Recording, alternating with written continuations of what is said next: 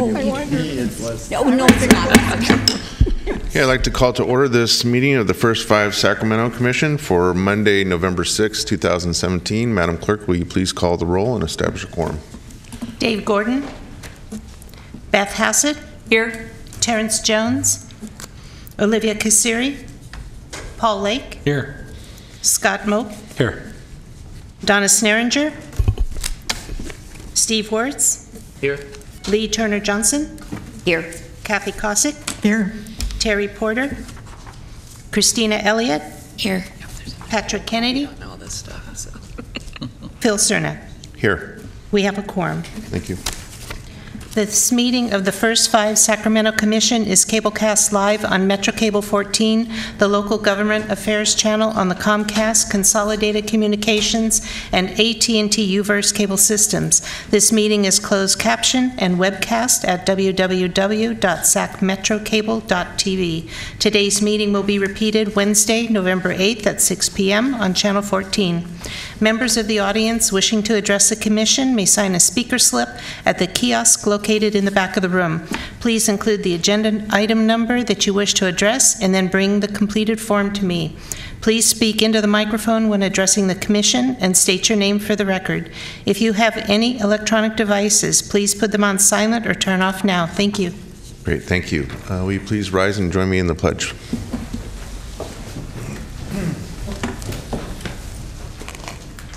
I pledge allegiance to the flag of the United States of America and to the republic for which it stands, one nation, under God, indivisible, with liberty and justice for all.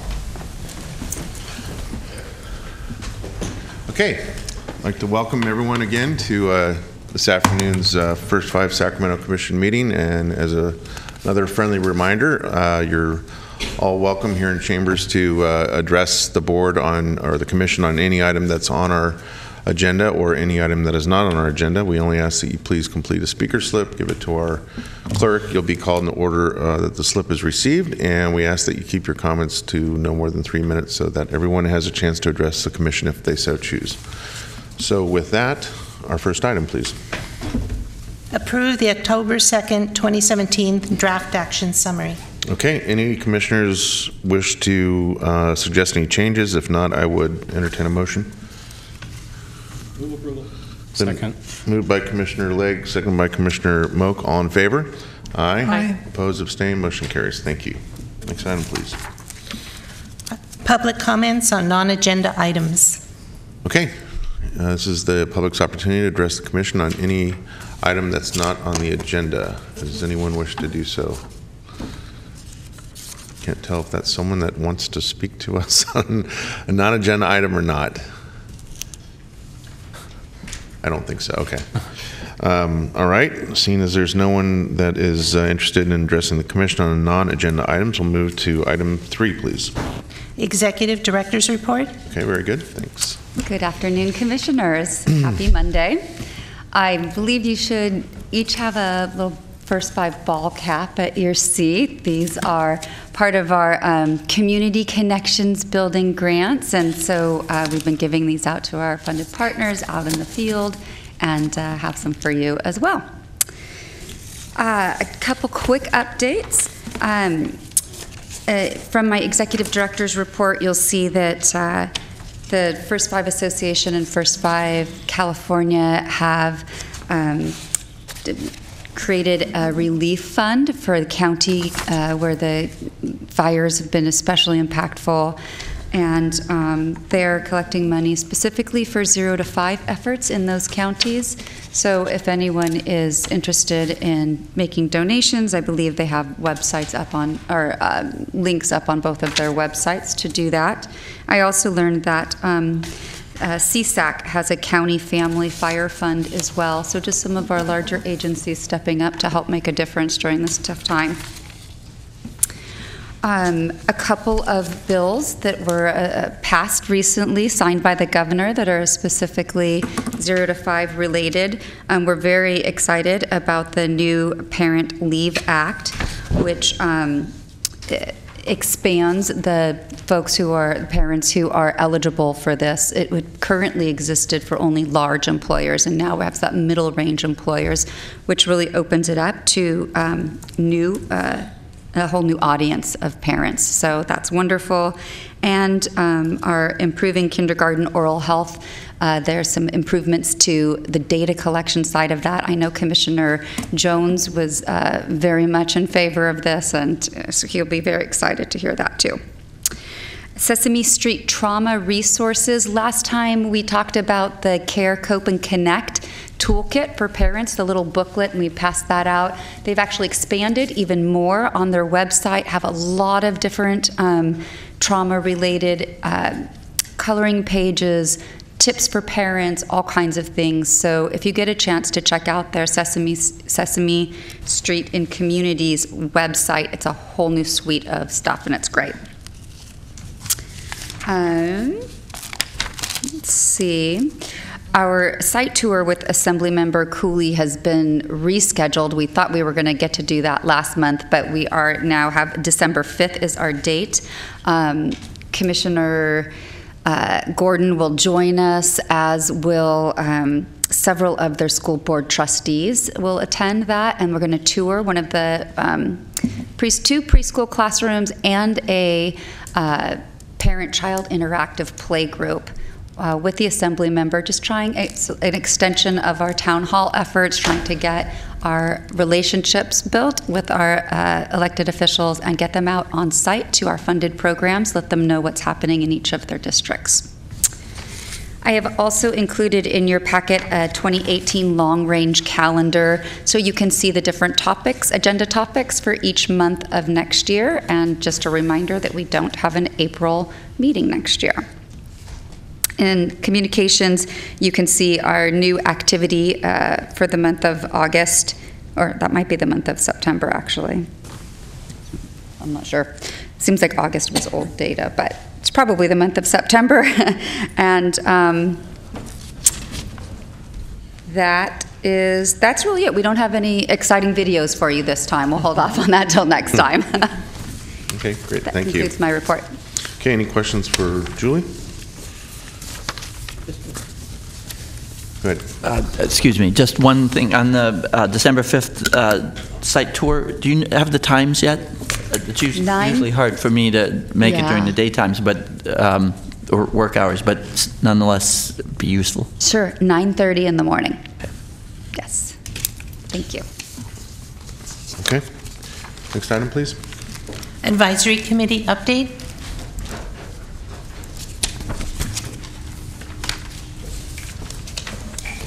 Mr. Silva. Good morning to everyone.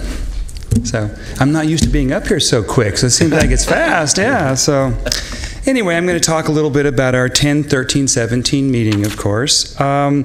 We had a presentation, and I think you all know Carolyn Curtis, on to our Human Services Coordinating Council, but she discussed it on adverse childhood experiences. I had suggested she come to the council to talk about it and try to see what county services, and some of it is already somewhat being implemented within the county. There was a question by one of our members to Walter that was asked to Julie, and it was sort of on the spur of the moment, pertaining to the practical aspects of how to present this program to organizations and agencies to make it sound attractive and something needed. How to put it in place. What would be the process of putting this in place to these agencies? And how to keep the trauma-informed efforts going. You start it, we want to make sure momentum is starting to build right now. We want to say, well, what are some ideas on this? So we bounced that around a little bit, and Julie had shared that there were some specific actions that had taken place at this with commission staff here, and she stated she would provide more detailed update at our coming meeting. So we're looking very forward to that to see. We approved, of course, our advisory committee meeting schedule for 2018. For Julie's report, we talked a little bit about working about the RFAs and RFPs, released for applications and proposals. We were talking. She was stating that you've been working very diligently to get these out to distribute.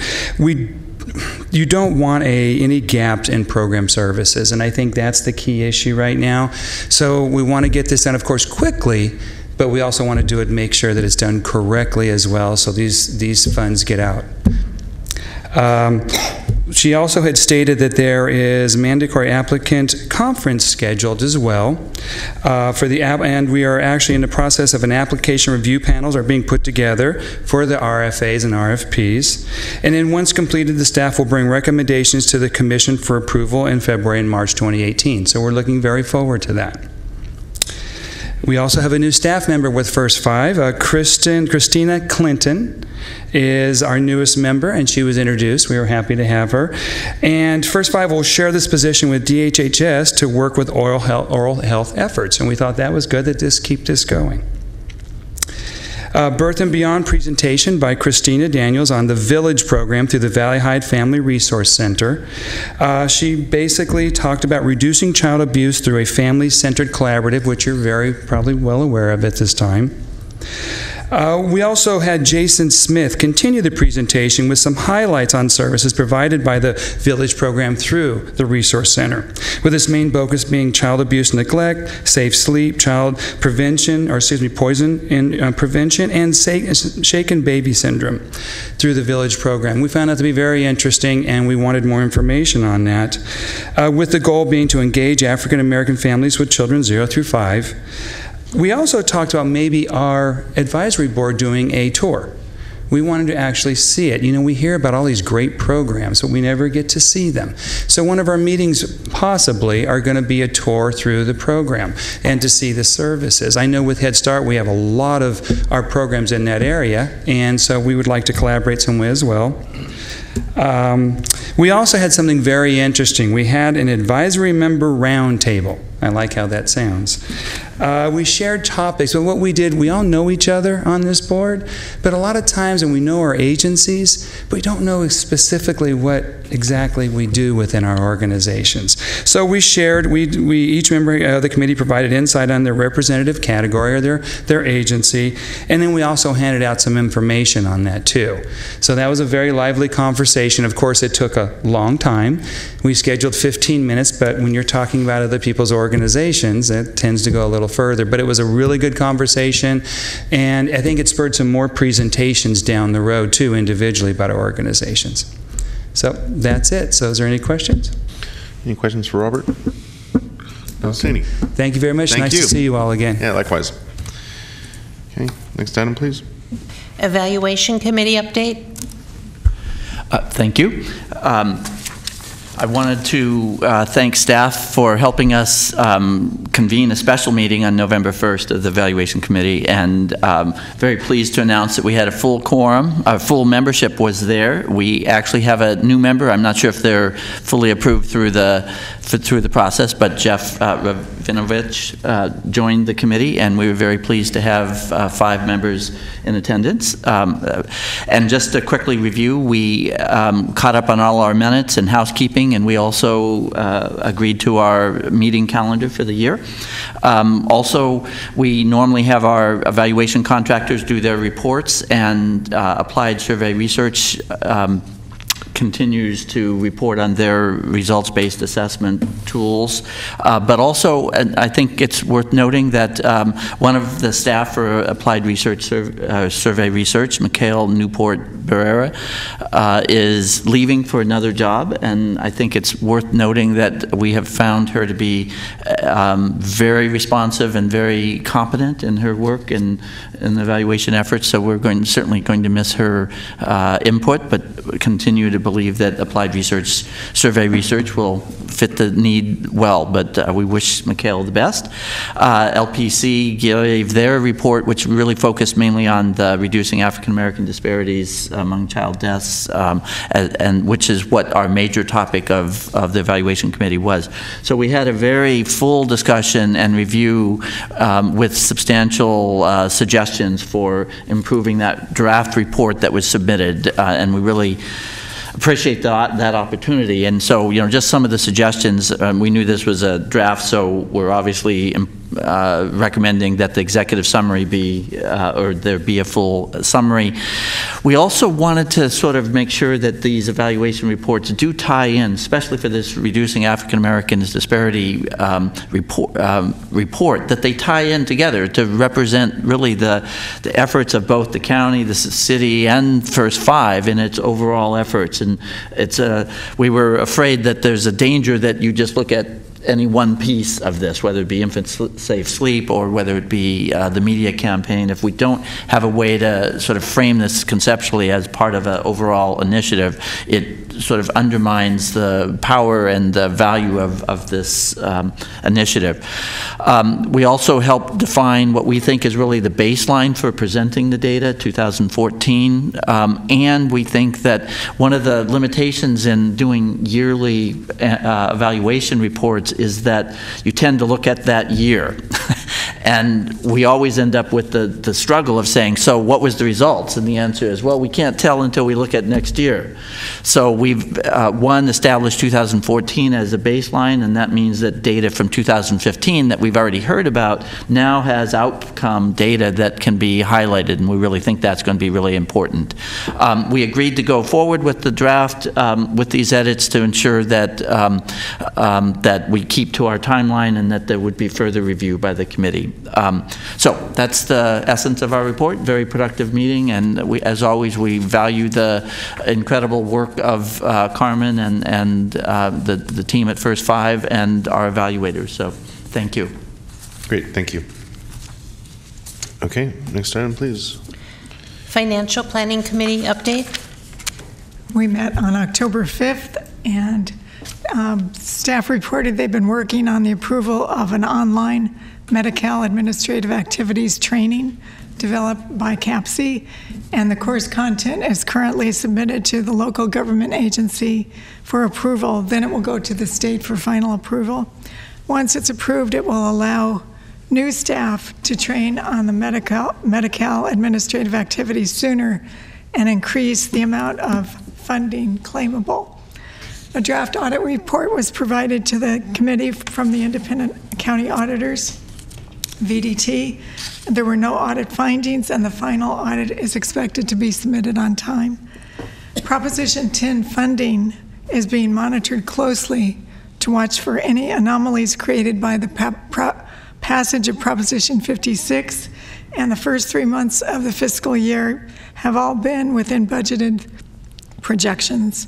And the financial statements through August 31 were reviewed, and no questions went unanswered. Okay, thank you. All right, the next item is a report back from our sustainability chair, who is not here.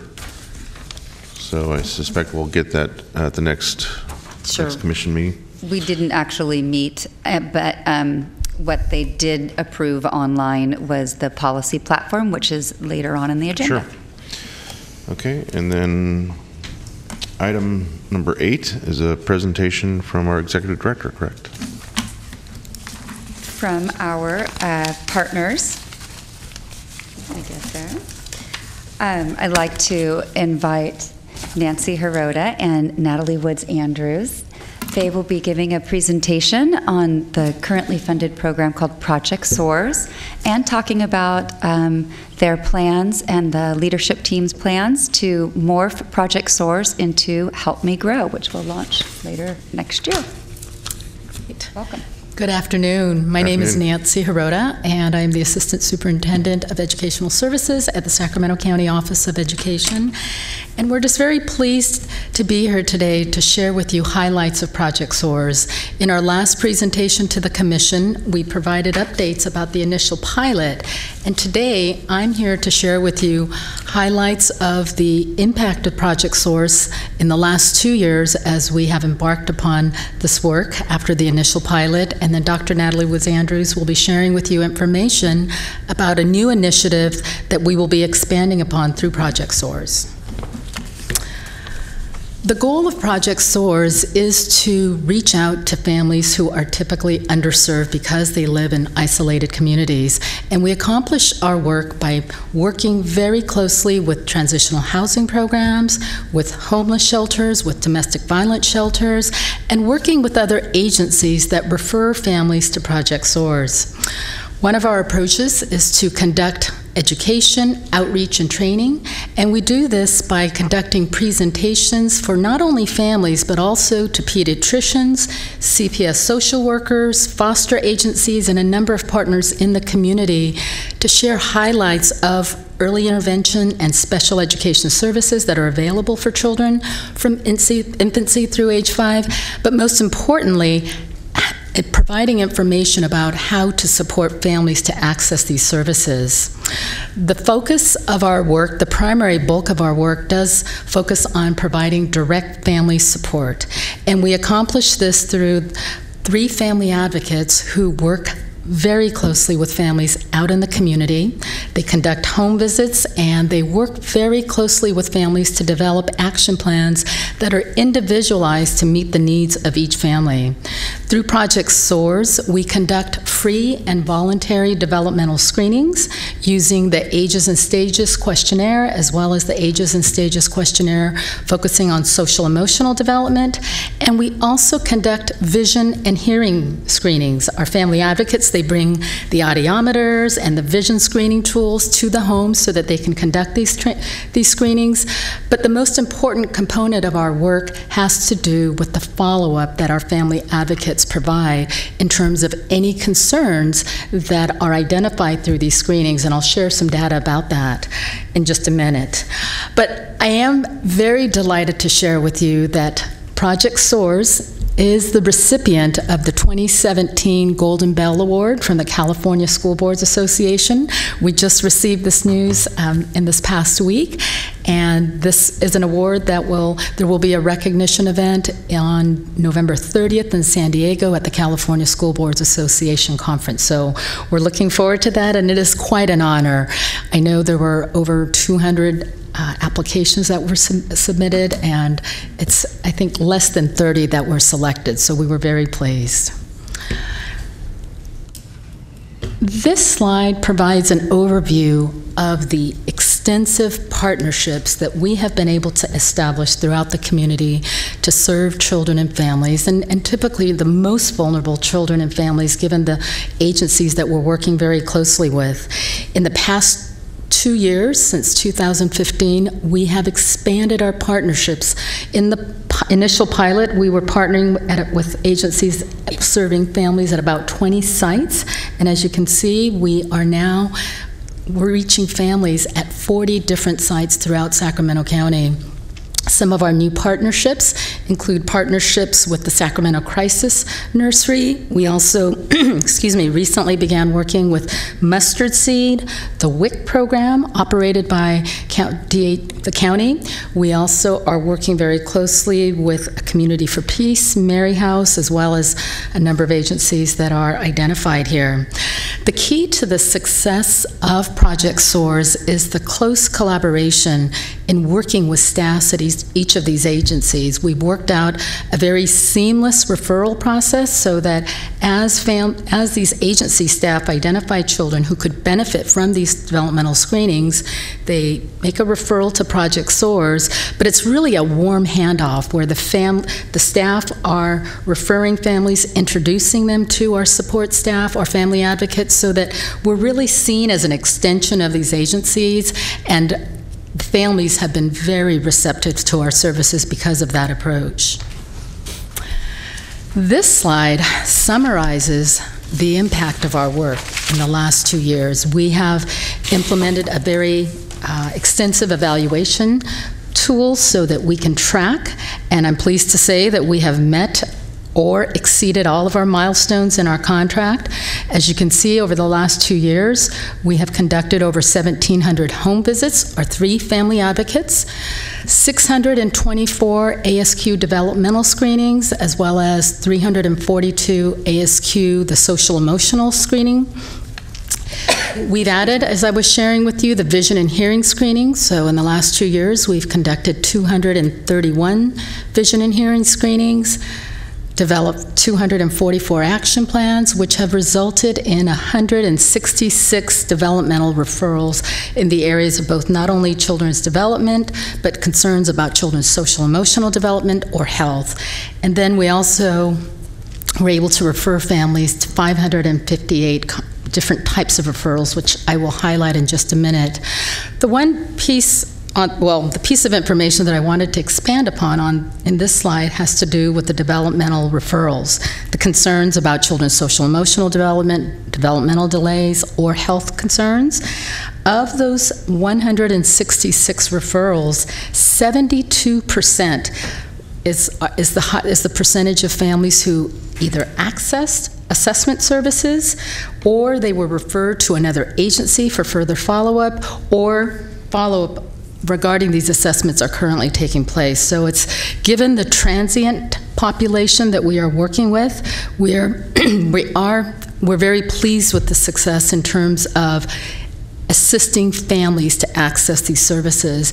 And I have to tell you, the key to the success has to do with the work of our family advocates who work very closely with families, preparing them for these various appointments for assessments, explaining the process, explaining the type of assessments that their child will be going through, and assisting them in preparing for IEP meetings, or in many cases, being there at the IEP meetings to help explain things to families and really help them to advocate for themselves. And as a result of their extensive support, we just are very pleased with the outcome and what we know, and you'll have a chance to hear from one of our family advocates, what we have learned over the last three and a half years of piloting this program is that without Project SOARS, families would not have information about these services. Time and time again, families have identified or have shared that they didn't believe or didn't know that children could access services before kindergarten.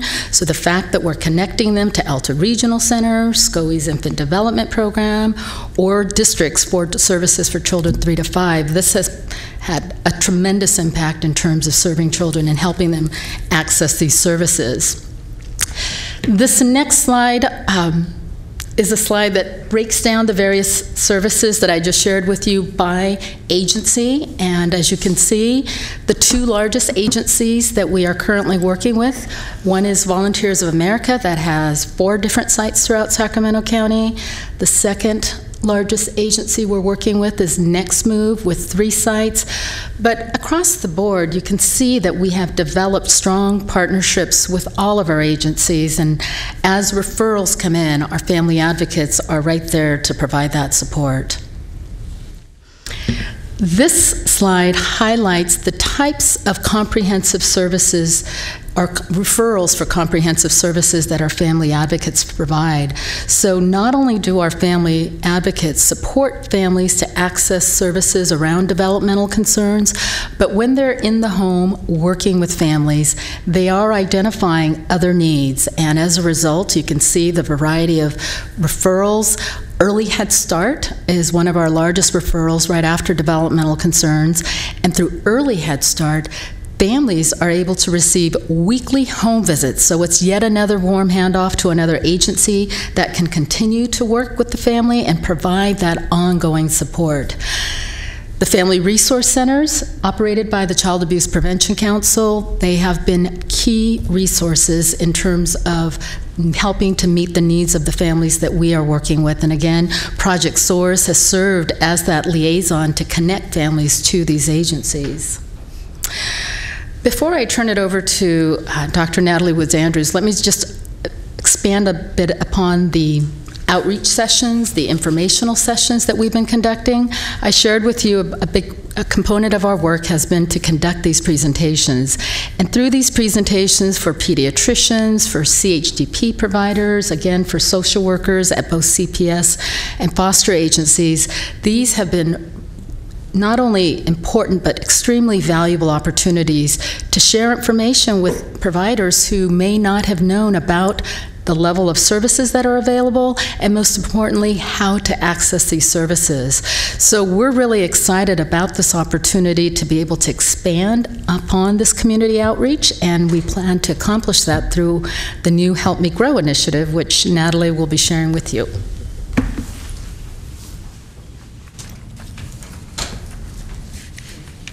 Thank you so much.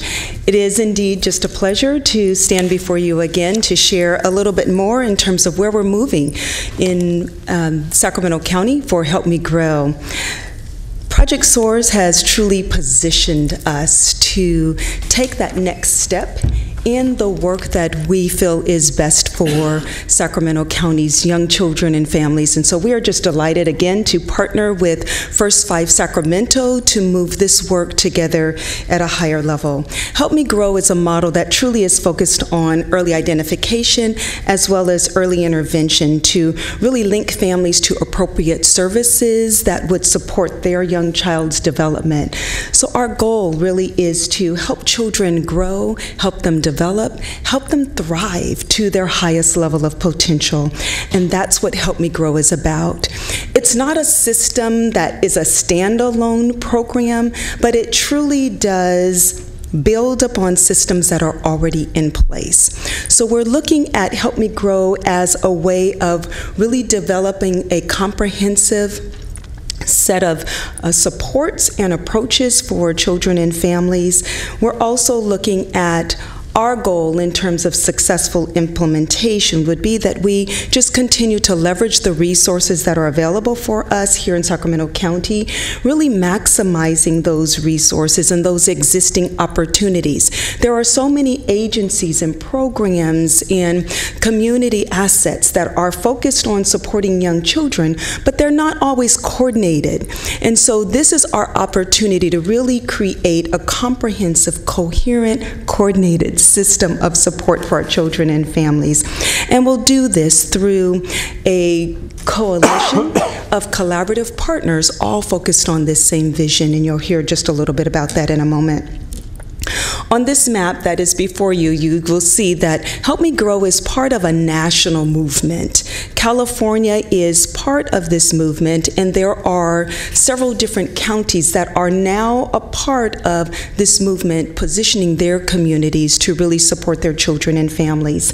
And so you'll see on this slide in the green, Sacramento is one of 20 counties that is currently implementing or is positioned to implement Help Me Grow or early identification services in a coordinated way.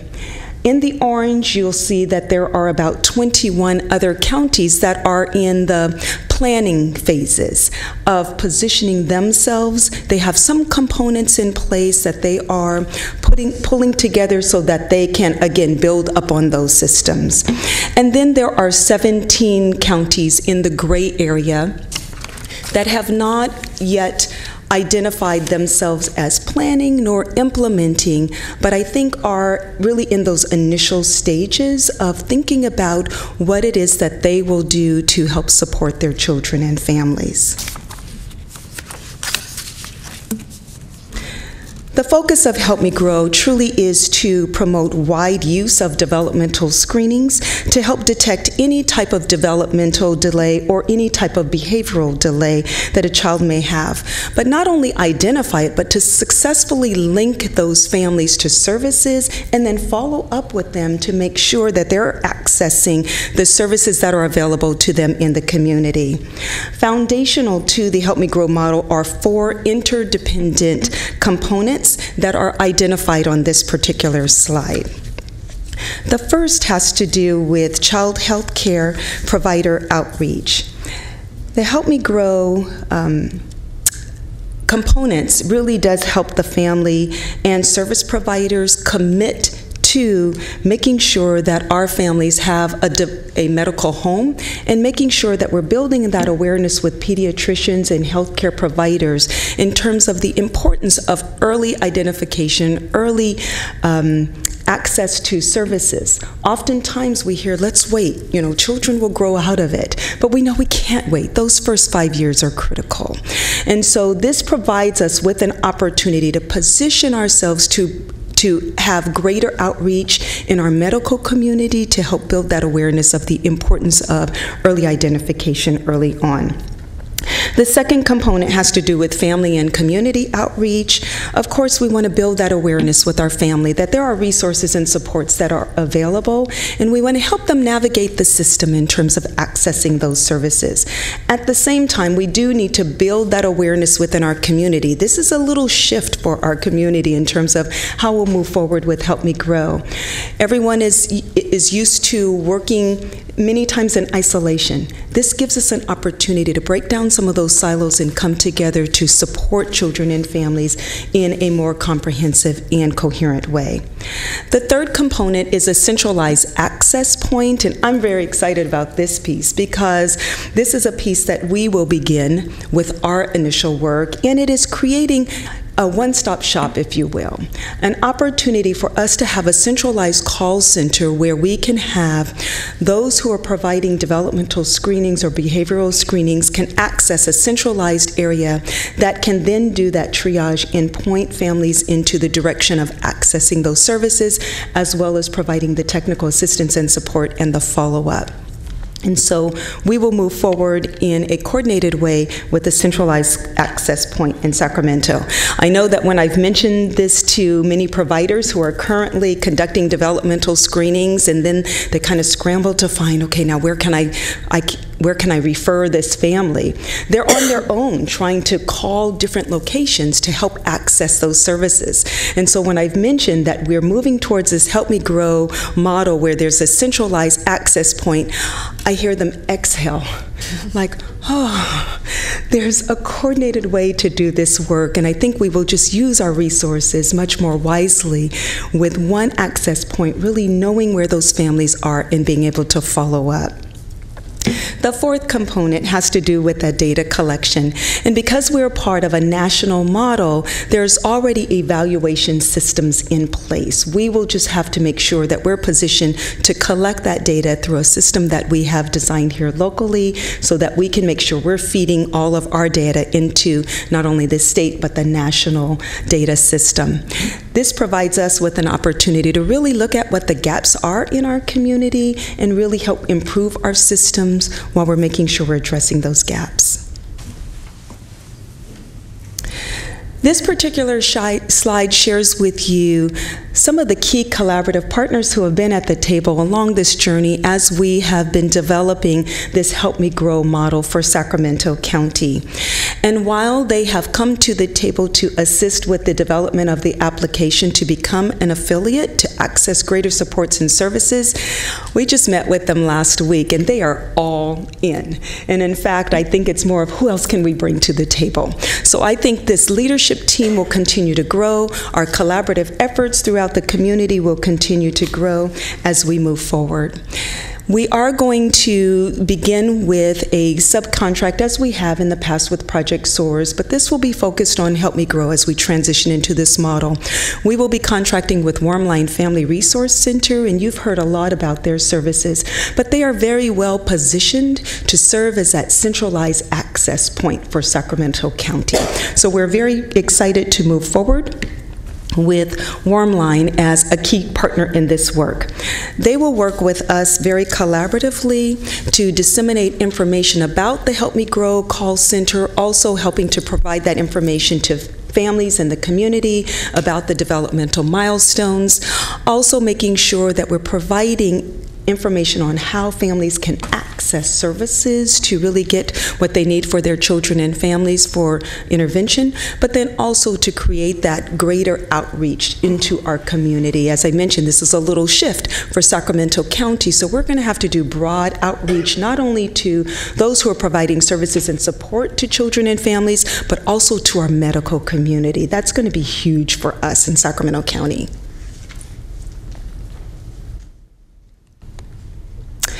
So moving forward in this upcoming year, we will pilot and expand upon the work of Project SOAR. So what has come to the Commission, I want to say a month ago or so, was approval for the Help Me Grow model.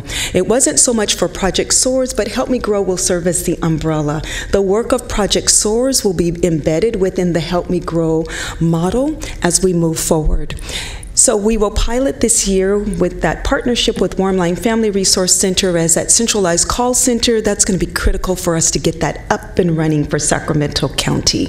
And so we will be conducting great outreach, not only to our greater community, but also with our healthcare providers. We've already been in conversation with Yolo County that is already moving forward with Help Me Grow. We met with them last Friday to just get some lessons learned in terms of how they're moving forward. We're planning a visit with our team here at First 5 to Alameda County to take a look at how they are currently implementing Help Me Grow, so that again, we're not walking along this journey alone, but we are really building upon the common knowledge of others implementing this work and who have gone on this journey before us. And then in the new funding cycle, 2018-2020, our goal is to fully implement all 4 components of the Help Me Grow model. So very excited to be able to share as we move forward how we're progressing with this particular model for Sacramento County. And so at the bottom of this slide, it says, together we can create a future of better outcomes for our children who may be at risk or at promise. And so this work does not just happen with Sacramento County Office of Education, not just with First 5, but just a number of key partners here in our community. So I'm just very excited to introduce to you a couple of members who are a part of our team or who have been a part of this work, to share a little testimony in terms of the impact of Project SOARs as we're moving into Help Me Grow. And so I'd like to introduce Kia Williams, who's a social worker with Salvation Army Transitional Housing. And Kia, I tell you, has been instrumental in the success of Project SOARs moving forward. This is a go-getter. She is on her game when it comes to connecting with families and making sure that they're accessing the resources that are available to them. And then following Kia, we have one of our family advocates from the Sacramento County Office of Education, Kirsten Morrell, who will share with you a little bit more of her role as a family advocate in this work.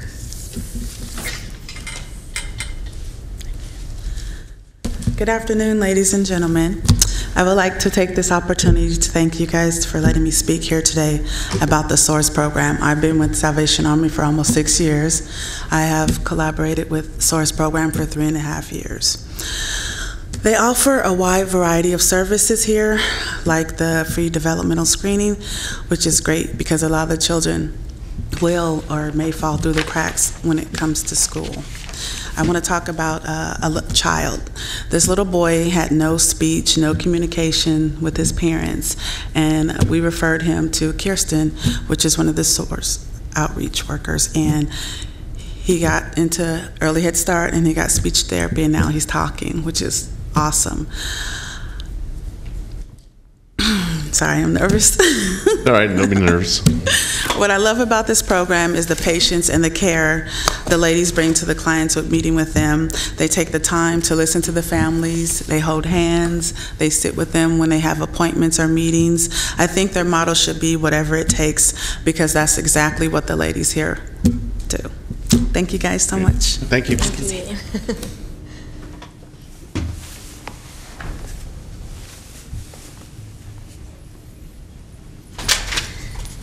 Good afternoon. My name is Kirsten Morrell, and I'm a family advocate with Project SOARS. I've been an advocate since the beginning, 2014, and I just wanted to talk to you about some of the outcomes that we've achieved. From the beginning, the families were very receptive to us. They welcomed us into their home, which began screenings right away. One of the first screenings I did was at Mather Community Campus, and I was introduced to a mother that had an 18-month-old child who wasn't walking, and we went to screen the child, and we could see that she was having some kind of like her muscles weren't developed very well in her legs. So we did the referral to SCOE's Infant Development Program, and they came out and did an assessment, and the child qualified for occupational therapy. So within 6 months, the child went from scooting to walking. So I'm still in touch with that family today, and the child is now in kindergarten and running and playing with her friends. And so it's nice to see a little girl that's just happy and developing like she should be. Shortly after that, I was referred to a family at Cerna Village, and this child was 2 and she was not speaking. So we did a referral to Alta Regional, and they came out and did an assessment and provided speech services for the child. But in addition to that, I was concerned because the family didn't have medical insurance, so I was able to work with the family, get her insurance. We made an appointment with a pediatrician, and from there we made another appointment, a couple other appointments, because I just felt that something else was missing. And as a result of working with this family and connecting her to pediatricians, it turns out that the child had significant hearing loss. So we were able to get the child a hearing aid, and I don't know if this is appropriate, but the school district missed that with their hearing. So I feel fortunate that we kind of kept going and were able to provide that support that otherwise that child may not have received until later. So since then, we've had multiple success stories. Most recently, Kia did a referral to me, and last spring I was connected with a mom who had 2 kids under 5 and was also pregnant. We did screenings on her children, and both of them were showing potential scores for referrals. The 4-year-old we referred to San Juan Unified School District, and we were able to through that referral, provide speech services for her, as well as get her enrolled in a Head Start program in her community. Her 2-year-old was referred to SCOE's Infant Development Program, and he qualified for speech and occupational therapy as well. And he also is part of Early Head Start now. So as you can see, we are receiving families consistently and screening families consistently, which otherwise wouldn't have been connected with resources. And what the families do say is they didn't know, they think there's something wrong, but they don't know where to go. And when they ask for help, they're not always given the right information. So I just want to end by saying I'm very appreciative for this opportunity to work with SCOE and First 5 and be out in the community helping families. And our partnerships that we have are amazing. Gabby is here with the Sacramento Food Bank, and I can call her anytime if I have a family that needs anything. She always tells me to come on down, and I've been able to provide families that are displaced for multiple reasons. They don't have clothes for their children. They don't have just basic necessities that I'm able to provide that for them. So if it weren't for them, their assistance for me just helps in providing more positive outcomes for my families. So that's it. Thank you. Okay. And Just one last piece of information to share about Kirsten's work. She has been with Project Source since 2014, and one of the sites that she has worked with over the years is at Cerna Village, and she shared with you some of the significant delays that they are able to identify and access the services. And just at Cerna Village alone, she helped families. 5 children just at that site alone were diagnosed with autism and are now receiving services. So we've been able to coordinate some additional support at that site with Warmline, where they're working directly with families because this is such a recent diagnosis, and providing that network of support. So I can't say enough about Kirsten's, as well as all of our other family advocates, their commitment to this work. What I'd like to do at this point is to have our collaborative partners stand. We have a number of our partners here in the audience.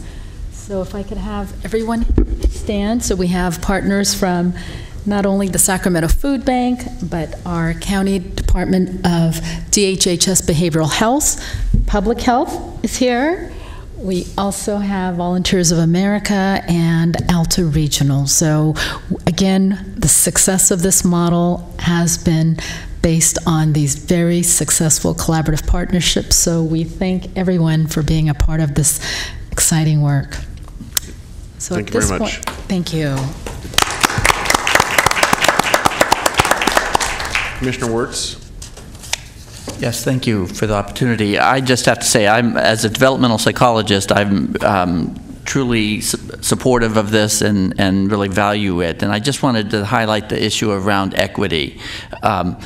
Equity, in large part, means getting access to similar opportunity. And I think what you have done with this sort of intense and specific outreach to both health care professionals as well as families begins to address that gap in social capital and in the ability to have access to the same opportunities that others have that have those resources. So I think this is really not only a great program for development in general and the need for this early identification and early access to intervention, but it also addresses one of our fundamental principles about equity and addressing unequal opportunity and disparities. So thank you so much. Commissioner Lake. Thank you so much for your presentation. Thank you all for the work that you do.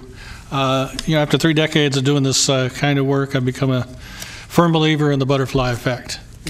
And the small things that you do with these families on a day-to-day basis changes their lives and can change the course of our world. So God bless you all. Thank you. Commissioner Moak.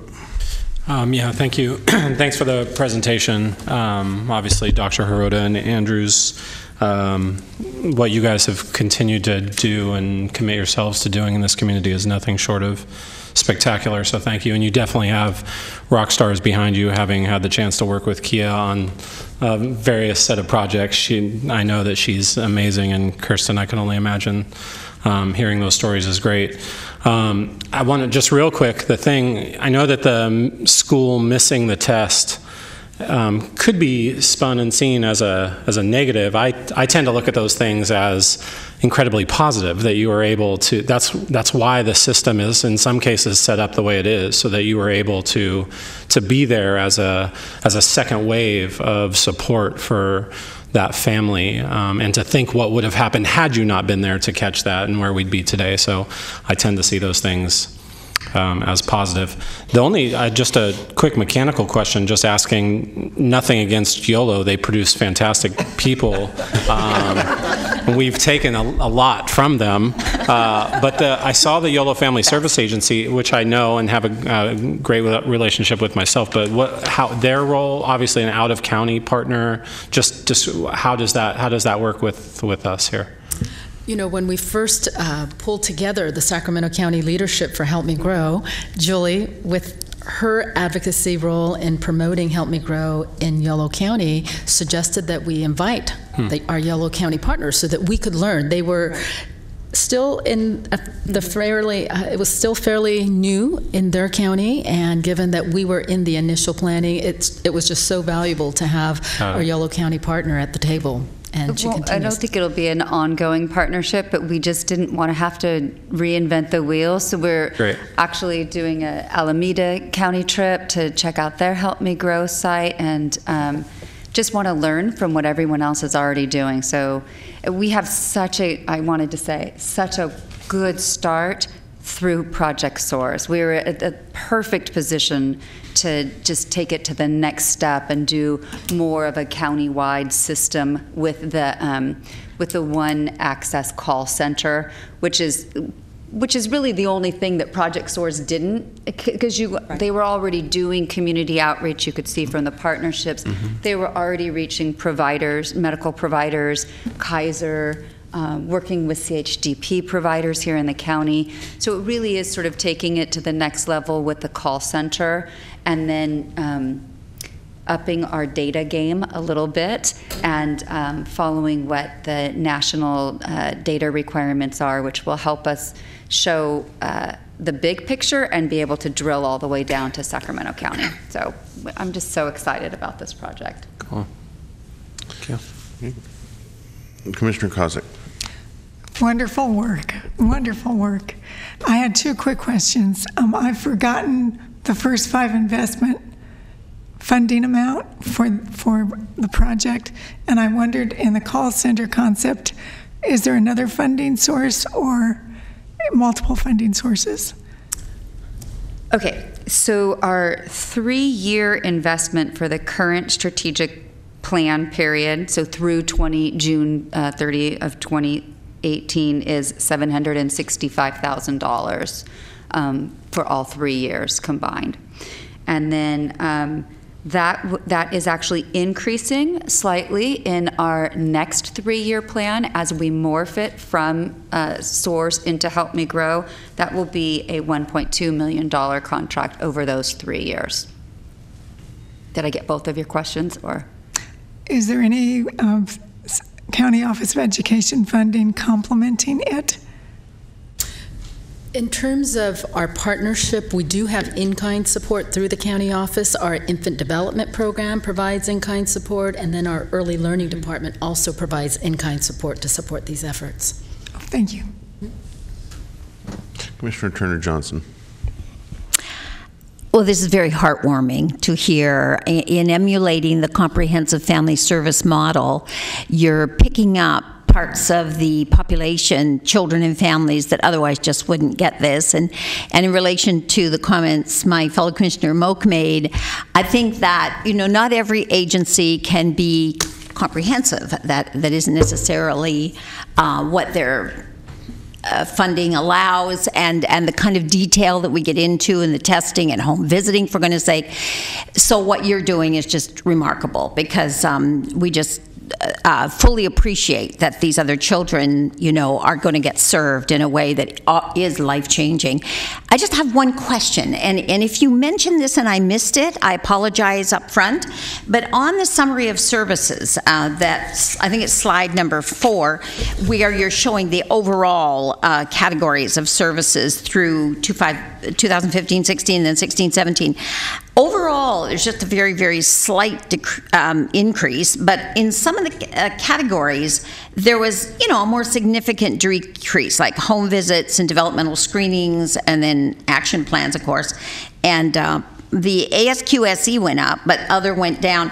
My question, I'm surmising something. I'm surmising that it might be because in the first year, you kind of identified in the age span you're serving a lot of the need, and then in the second year you were continuing the work, but not necessarily for that age span. I doubt that you met all the need, but why would there be a decrease in some of those areas?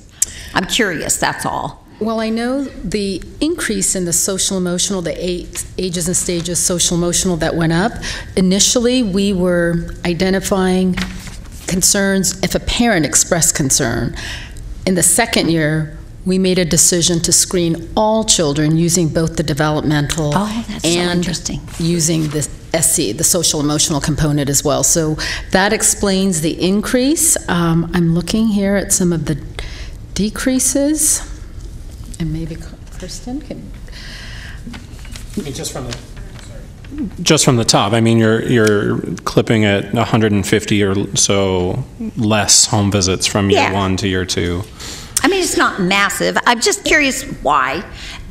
I keep thinking that because you identified a group first year, but I'm not sure what the reason is. I was just curious. And it really depends on the family composition as well, because if there is a family that have multiple children under 5, we're still just counting one home visit. So the number of referrals, as you can see, and especially with the ASQ-SC, it did go up. So I think it will vary from year to year, depending, especially the number of home visits, because we count home visits, not the number of children per visit. So I think as we progress from year to year, we'll see these fluctuations, and we have a very extensive evaluation component, so I think we'll definitely be able to paint a bigger picture over time as we continue to gather this data. Yeah. All right, thank you. Commissioner Wirtz. Thank you. Just a follow-up question, but just to comment on that. It might help if you were to ID the number of families and the number of children that were served, just as, sort of unique number of families, unique number of children. That would be helpful, I think. My question was more about the overall Help Me Grow model. Is there not any national or state funding for Help Me Grow? I had the impression, probably incorrectly, that we were applying for a Help Me Grow funding grant, but maybe it was just TA and other things. It was primarily technical assistance, a learning community that they put together, sharing of everything from job descriptions to staffing plans to scripts for the phone service. So a lot of the things that have been created and used in other counties, they've sort of created a learning model, a learning community for that we will be a part of. There's no actual money coming in for it right now, but there is a lot of talk about Help Me Grow, both nationally and in the state, and we really want to align ourselves so that if this does become the next big thing and there's funding attached to it, that we are a partner, we're in place, and we're ready to receive any such funding. It is interesting to look at these kind of support services. I mean, they're a model that comes from maybe limited funding, but there's a lot to be offered around learning community and technical resources and so on. So it'd be very interesting to see how well you feel supported by that model and by their TA. So useful to track. We'll let you know. Okay, great, thank you. And I'll certainly join my colleagues in giving warm accolades to all of the people that made your success what it is, and we continue to wish you well in your endeavors to do what you're doing for our community. So thank you very much. Okay, next item, please. Approve the 2018 First 5 Sacramento Policy Platform. Okay, you have included in your packet a draft of our updated policy platform for 2018. You may recall that the Sustainability Committee drafted the first version of this for you in 2017, or 2016 for 2017. And with the changes in our strategic plan and looking ahead to 2018-19, we made some modifications to the plan to really follow to the policy platform to really follow our strategic plan direction. So a couple of things have changed, which I will go over with you. Under the health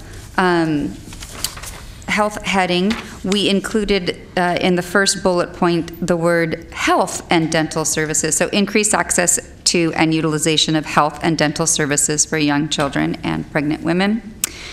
And then we actually removed the childhood obesity bullet item because in the new strategic plan, we're not going to be focusing on childhood obesity prevention. And under systems change and sustainability, we added a bullet to address the work we're doing around adverse childhood experiences, so you can read that one, support systems that lessen the impact of adverse childhood experiences and build resiliency through trauma-informed approaches. So this is a draft version. We didn't actually get a chance to meet in person with our Sustainability Committee last month, but they did take a look at it. But we are very much open to conversation today. Commissioner Wirtz has thrown a few questions out to us prior that I'm happy to address, or if you want to, however you'd like to do that, we can walk through them if you'd like. Okay. Okay, any questions of Julie? If not, you want to take up the questions then provided by Mr. Wirtz? Sure. Thank you, and thank you for giving us this in advance. It was I had a little chance to review it and think about it. And my first comment is I think that the Sustainability Committee is doing a super job of looking at this, and so these are simply suggestions. And I think both the level of discussion on it is supposed to be higher level policy. So my first comment was about the health one and whether these three areas help cover the question of potential funding gaps around the ACA changes. And I think they're probably broad enough that they do, and I'd leave that to the Sustainability Committee. Under empowered families, there's the increased social capital by supporting family connections is probably broad enough, but it refers to community resources, and I think the Black Legacy and other community efforts demonstrate the value of engaging communities in joint efforts to support families and children in a more grassroots or grounded community-based efforts. So if that's included in social capital, it could be by supporting family connections to community resources and engaging communities in the efforts, or, you know, just to be clear that that's included in that. And I really like that the ACE, going to the systems change piece, I really like that the ACEs piece was added there. I think there's a lot to be learned about services and systems and organizations about how they can reduce trauma and build resilience. So my language change there was simply to add, after support systems, add policies and programs there to expand that a little bit. And then finally, and we talked about this a little bit, one of the big problems we have with siloed funding is the constraints and barriers that creates at the program level for integrating services. And you know, can this person who's being funded by this program do the screening to include the screening for some other service or something? So the issue of integrating funding streams or services like through blending and braiding of funding, you know, or through making the reporting requirements more integrated, both at our level here with our own funding and our own county programs, but potentially for the Sustainability Committee to look at both state and national. I know we don't have influence over those, but we have a voice, and it may help. I know I'm getting requests from around the opioid issue from the White House Policy Group, from the new commission, from SAMHSA, from CDC, about what recommendations to make to the feds. And we're making recommendations about saying, well, why doesn't CDC talk to SAMHSA and agree to the same data items or whatever, you know? So I'm not sure if there's a way to address that issue of trying to streamline funding streams to better enable programs to serve in a comprehensive, integrated, whole person way. Yeah, that is large. That is large. Because you mentioned like what we can do locally, I think is on a different level than what we might, any sort of influence to be larger than us. But one of the examples you and I talked about before the meeting was just with our Birth and Beyond program, how we have sort of separate reporting requirements for 0 to 5, and then they took on 6+, and so We have 2 reports, 2 different ways of looking at the data, so we now have a small work group where we're trying to streamline that data, be collecting the same thing across all the populations so we can tell a full story about what Birth and Beyond data is showing with its impact. So I do think we're doing some of that. We were looking at it almost more as like a strategy for how to help our programs leverage and collaborate and work together, not only with us, but with each other. So there is some language about this in our system sustainability plan and in the operational work plan of it about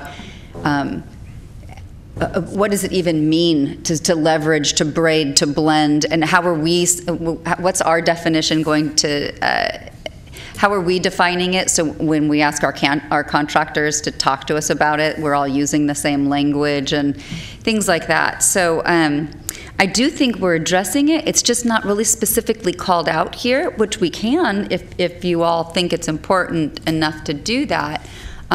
Where it is more called out, it's already in our RFPs and our RFAs. It's going to be in our contract language as requirement, and it is in our system sustainability plan. It's just not on this document, but we could.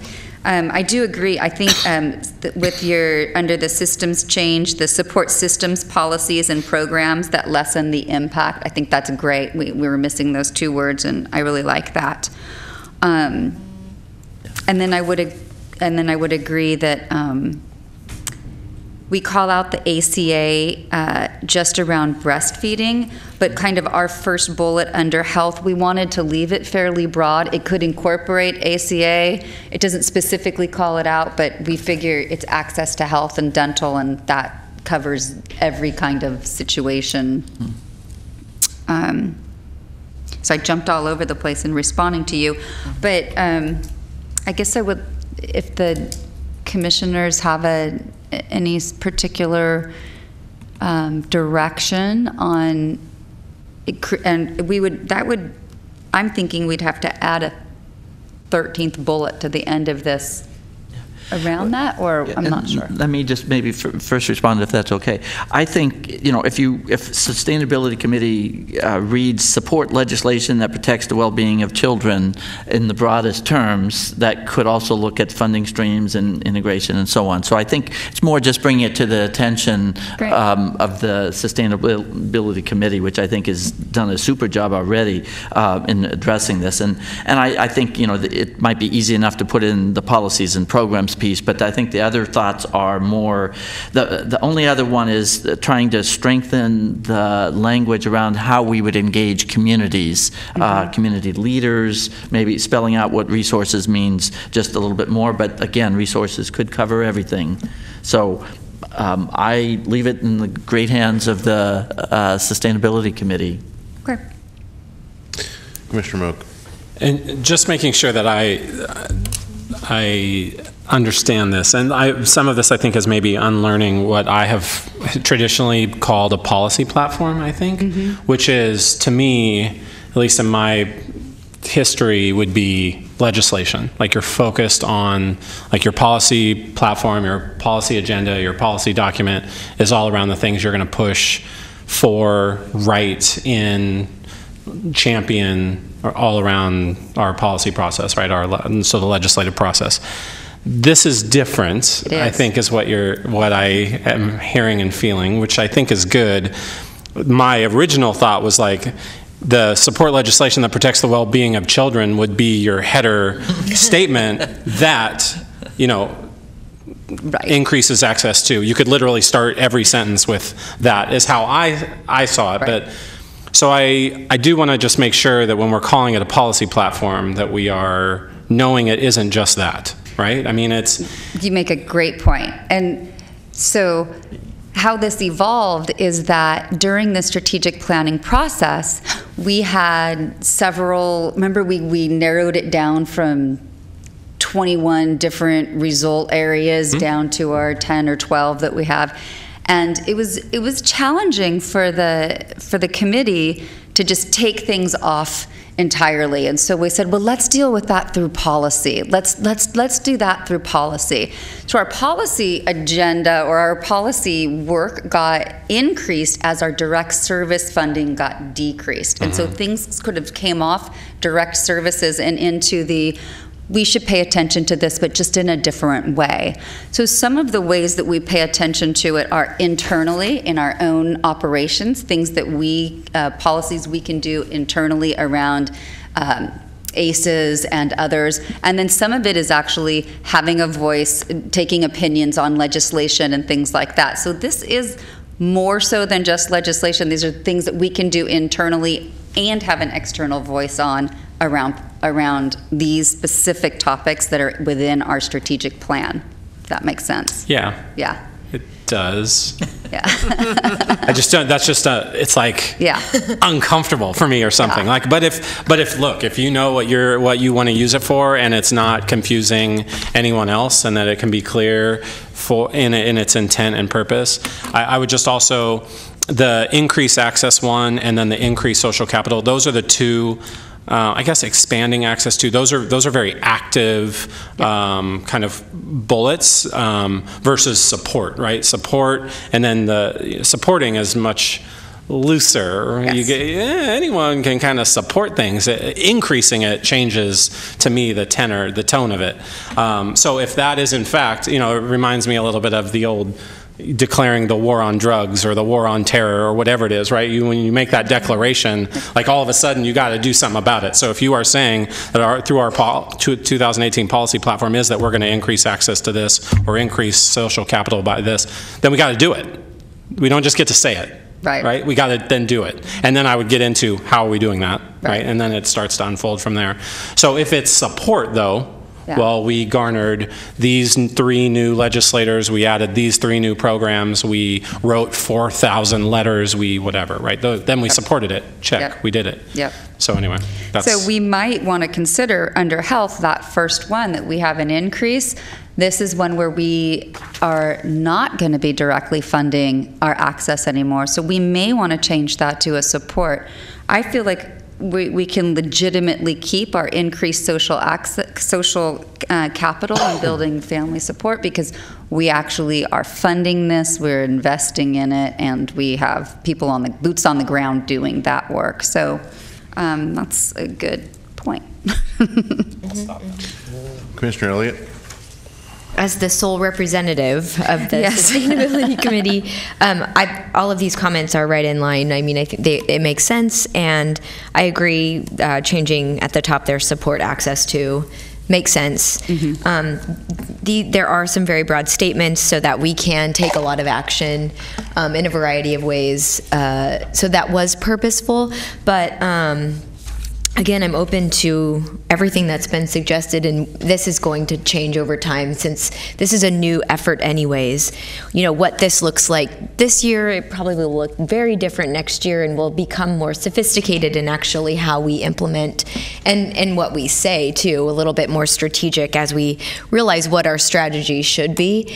And that will come with increased relationships at the state capitol and the counties and our partners. So I just want to say that if the commission would like to make those changes that have been suggested, I think that those make a lot of sense, and I know Donna and Terry would agree. So yep. And Commissioner Wirtz? I'm wondering whether there was an intent to act on this for the commission today, or whether it would make sense to have these be suggestions that come back to the Sustainability Committee for finalization prior to. I'm going to recommend that because there are more than just, it's a little bit more than just adding a word or changing this, but I think it would be great for the committee to get it back with all the feedback from today and have opportunity to look at it, make some changes, and then we could possibly bring it back at the December meeting. That would make sense to me. Okay. But I can't make the motion. But the other thing I guess I would clarify with my perception, Scott, around policy, is that, you know, the jargon is big P, little p, and a lot can be done with little p, you know, where agency changes their policies, their procedures, and so on, and I think that's the intent there, that even systems can change their policy without legislative kind of efforts. MOUs can be put in place, you know, a variety of ways to make, I think, very critical, integrative and changes that for the better. So I think it's really important to keep the concept clear that we have limited access to legislation and we have limited access to organizations, but nonetheless, both of those are avenues for what we might call policy change.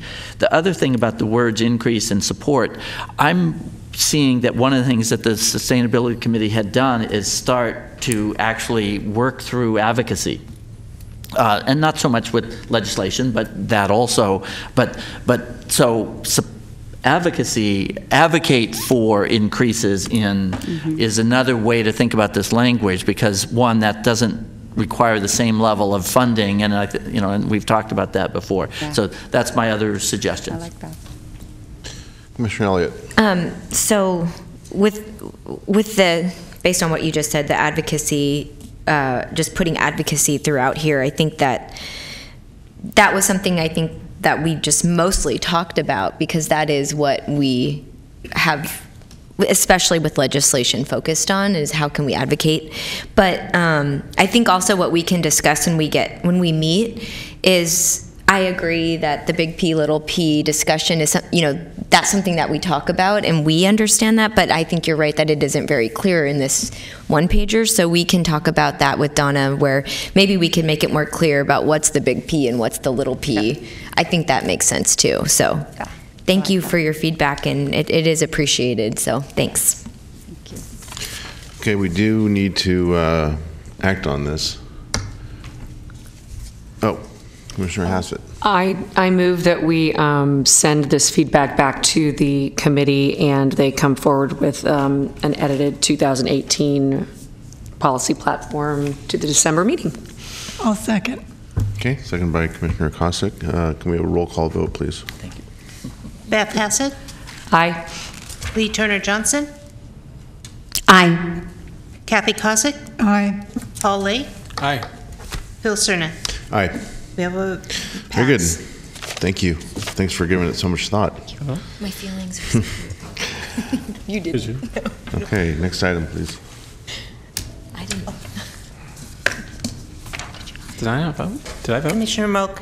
Aye, yes. I'm like, did I say it and I forgot? Like, what am I on? Sorry.